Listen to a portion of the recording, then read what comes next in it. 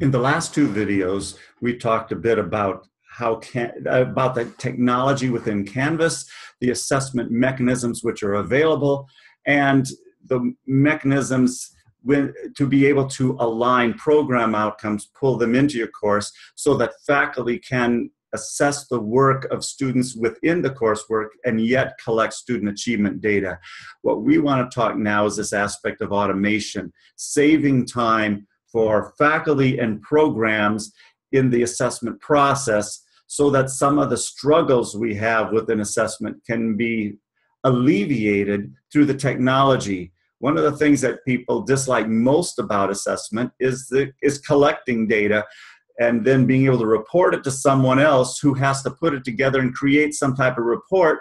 Then we have to talk about that report. And if we can take that whole series of processes and automate it through technology, then we can begin the assessment process by looking at student achievement data disaggregated already by outcomes. So this is where we want to begin at this point.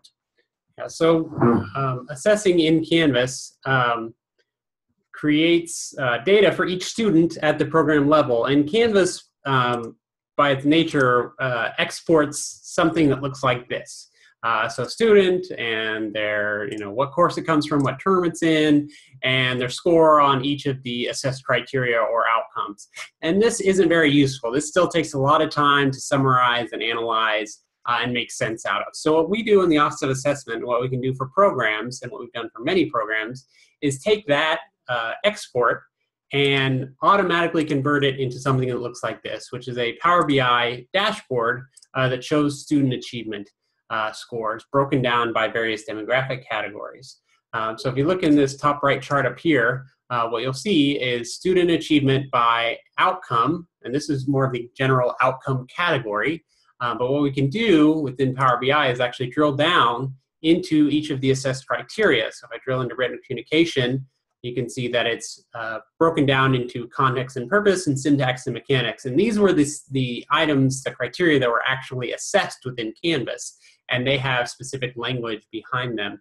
So you can get into those specific areas and see that syntax and mechanics has a lot higher number of did not meet and met minimum expectations. So maybe we should focus on that or explore that further to figure out why that is and how we can improve it. There are also, if I drill back up here, there's also down below a chart that shows what % of students reach the proficient level by outcome. So if we sort that lowest to highest, as it is here, you can see that F2 calculation and B2 syntax and mechanics are the lowest. Again, that maybe gives us some ideas of things to improve. But it might be that student achievement isn't the same by various categories of student. So it might matter whether students transferred into the program or started in the program as a freshman. So you can see that by clicking on transfer here, we can actually see the scores immediately for transfer students. Click on non and see the scores for non-transfer students. And then go back to the overall student data. So doing this, using these demographic slicers will allow you to explore the data and answer some questions that you may have had or test some assumptions you may have had about student achievement in your program.